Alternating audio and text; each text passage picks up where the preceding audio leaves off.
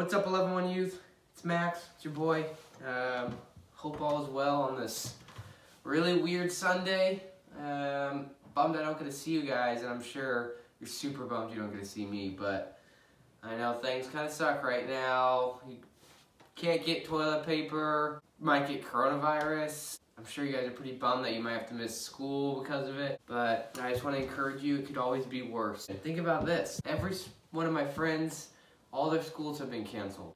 They get to go home, they're good. I am the only person whose school has not been canceled. My friends, a lot of their jobs are being like postponed. You know, I thought maybe one day I'd risk my life. I thought maybe it'd be for like World War III or something, or maybe like being a missionary, but no, I'm risking my life for Introduction to Astronomy and Mod Pizza, so it could be worse.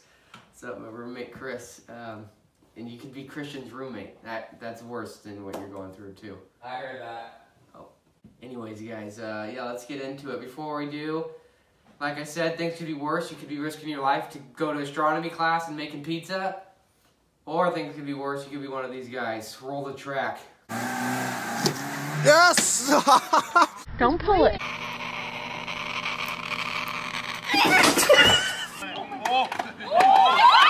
Oh my God!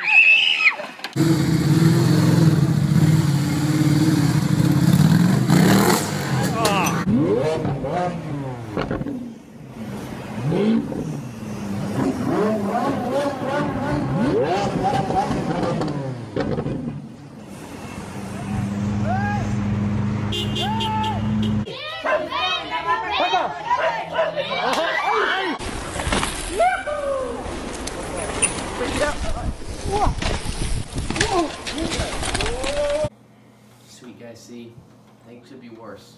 I shouldn't be complaining and joke about it, but all seriousness, I actually am praying for you guys, and I hope that all this stuff, I hope it hasn't been stressful for you, but I am praying for you guys that have been, praying for your guys' protection so you guys don't get it, and just for your families and all you guys that this could be a time of avoiding stress, which I know can be difficult, but love you guys and hope all is well. If you guys need anything during this time, want to play Fortnite, want to talk, whatever, need prayer, shoot me a text, we'll chat. Anyways, before we get into it, I gotta show you one more thing. I realized I gotta give you guys the world's quickest tour of my house since you guys have never seen it. So here it is. What's up, guys? So we're outside. We got this beautiful blue door. The inside, and we got the snowboards on the wall. Here's the little dining room. This is where Fortnite goes down, boys. Here's the beautiful living room. Here's the kitchen. Nice lights from the 80s. Wajah. Wajah. Final part of the casa. A nice little jiu-jitsu garage. Sweet boys. And girls, if there's girls watching, sorry. Hope you guys enjoyed it. It's a small little house. You didn't get to see the yard. Pretty sweet backyard. But let's get into it. With you guys, I like to have it more of a discussion base. You guys know that. I like to ask you guys questions and we talk about it, right? But obviously you can't do this if you're looking at a screen. So I don't want to just talk at you too long. But I have something super interesting. Now we're going to have to get some virtual thing going on where we play the new Call of... Oh my gosh. I just looked in the reflection and I think my head's been cut off for the entire video. Okay. I just went on for the whole thing. You're just going to have to watch it with my head cut off. Dang it. Okay, oh well. The word stays true, whether I have a head or not. Alright. So if you guys want to open up your Bibles, go for it. We're going to be just going over one verse and talking about it and meditating on that. For you guys, it's Ezekiel 36. It's going to be, here's my Bible. It's somewhat towards the middle, pretty close to the middle. Ezekiel chapter 36. I'll give you a second to get there. Once you get to the chapter 36, we're going to be verse 26. So Ezekiel 36, verse 26. I will give you a new heart and put a new spirit in you. I will remove from you your heart of stone and give you a heart of flesh. Okay, listen again. I will remove from you your heart of stone and give you a heart of flesh. So, what does that mean? It's weird. My heart is not made out of stone. What are you talking about? So, I was reading something. This is super crazy. When you get a heart transplant, someone gets a heart transplant, let's say I died, so boom, Jacob, you get my heart. Nathan, one of you guys. You guys always hated mint chocolate chip ice cream. Let's just say that for the example. You hated it. But if you guys know me, I love mint chocolate chip ice cream. If you got my heart in the heart transplant, you might start craving mint chocolate chip ice cream. Crazy, right? So there's things you could not really care about before. And if you get, this is not like just an example I'm making up for the Bible. This is a true story. I've read about this. If you get a heart transplant, you can start to crave certain things that the person did before. That's because there's something called cellular memory. So you're going to have cravings that you didn't have before if you get a heart transplant, which is crazy to me. Just because you're going to have a cellular memory, like I said. So, Max, what the heck are you talking about? Why are you talking about mint chocolate ice cream? Good question. Ezekiel 36.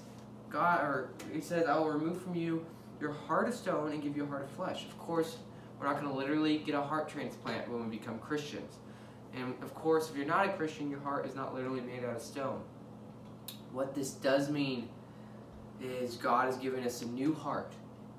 And what did I say about a real heart transplant? You get new cravings. What should be happening is the same thing with this when God gives us a new heart. When we decide, God, I want to follow you, I want to be a Christian, it's not just a decision and then you go to church once a week. Our whole heart should be changing. And when your heart changes, when you get that transplant, when the Lord replaces you and gives you a new heart, you get those new cravings, that cellular memory from God, right? New cravings, new desires. So it's not just an action change, it's a heart change.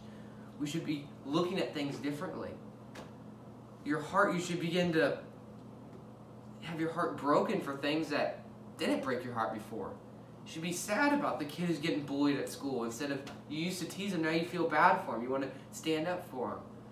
You should get excited about being able to donate money to someone who's in need, where before all you wanted to do was save your money and buy the newest video game. For me, like, this is an ongoing thing, and I'm not saying I crave all good things. It's not like once you become a Christian, it's just a switch, and you're never going to crave something bad, and you're only going to crave good things. You become perfect. You become an angel. Unfortunately, that's not how it works. But it is a way to evaluate where we're at with the Lord. Because if we just say we're a Christian, and it's been 5 years now, and nothing's changing, we're craving the same things, we're craving the old evil desires, and we're going after them, and nothing's changing, then we're going to know that heart wasn't removed, right? Because it says in Luke, Jesus is talking, he says, Lord, Lord, there are going to be a bunch of people on Judgment Day. So people die and they're going to heaven. They're seeing if they get into heaven. And they're going to say to Jesus, Lord, Lord, did we not prophesy in your name? Did we not cast out demons in your name? Did we not do many mighty works? And Jesus will declare to them, depart from me, I never knew you. So what is that? Let me reword that verse in my own words so you guys can understand it a little bit better. What's happening here is these people are dying. They're going to Judgment Day, so they're finding out if they get to go into heaven. And they're telling Jesus, we did all these amazing things. We even did miracles. We're doing miracles in your name. What's going on here?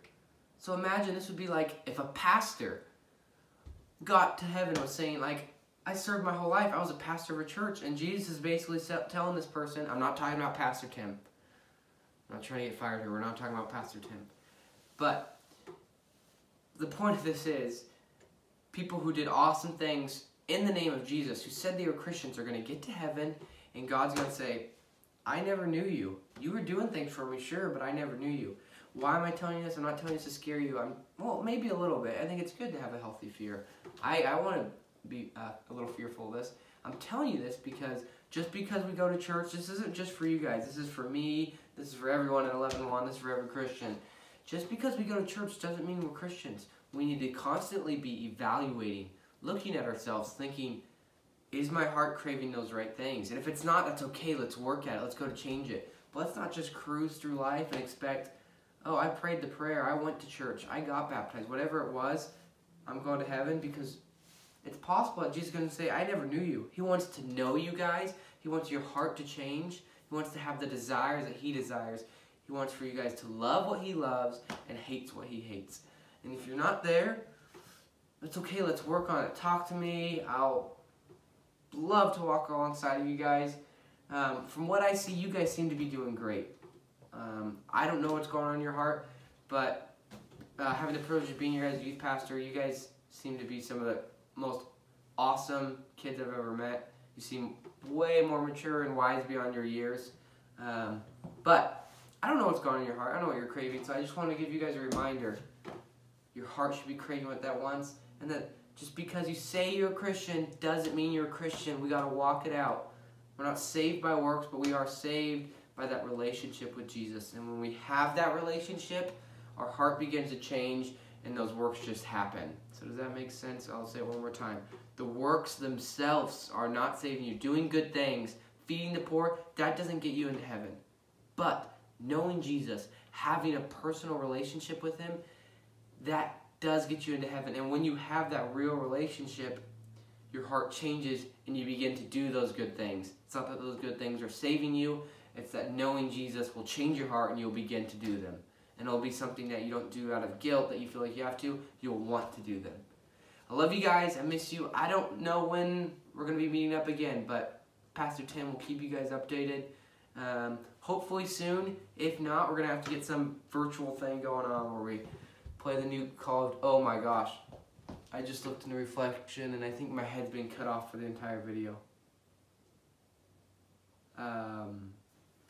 Okay. I just went on for the whole thing. You're just going to have to watch it with my head cut off. Dang it. Okay, oh well. The word stays true, whether I have a head or not. I love you guys. See you soon. Peace out.